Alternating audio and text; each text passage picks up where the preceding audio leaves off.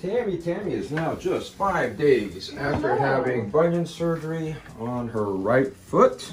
Look how nice that looks. The incision looks beautiful for just 5 days.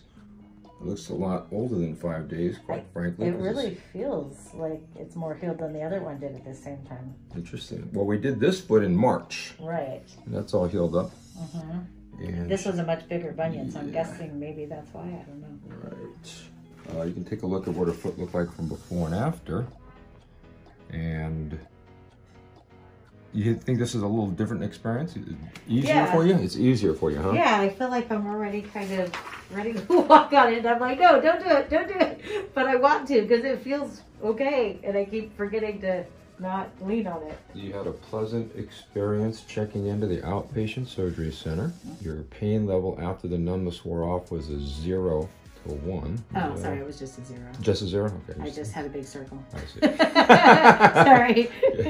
So it's a big nudge. She had 0 pain after surgery. All right. Like you said, the only time you kind of feel something is that you just feel squeezed. Yeah, the pressure from the bandage and stepping on it. Or if I lay on it, and when I lay, like with my leg with this side hitting the bed, I think that's just because I put weight on it. But if I don't actually put weight on it, it's fine. And how did you originally find us here, by the way? I'm sure it had to have been painless because I Googled. Did you find us online or? I found you online, and like 10 years ago, 15. 10 years ago? I've been Googling. Yeah, if you look at Penny, I probably every 2 years write Penny, and I'm like, okay, how much does it cost? I'm almost ready. The previous patient found me 14 years ago. Yeah, like I did it a long time ago because there was so much talk about the painful surgeries, and I wanted it's still to like that, especially after something called the lapoplasty. It hurts like crazy. Yeah, and so that's why I've been kind of following you for a while, and I'm like, I'm gonna do it one of these days, and he's local. So I finally got here. All right.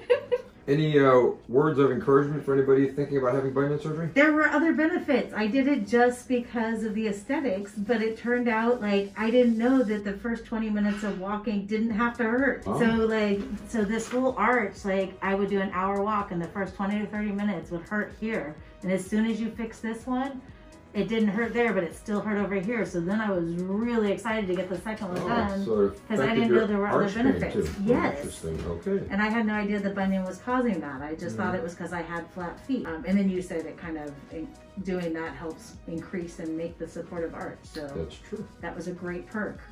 Okay. Looks better, feels better. All right. Painless, and you're walking immediately. Yes. Right? Yeah. Too bad you don't have a third foot. Okay. All right. I'll try and grow one. Okay.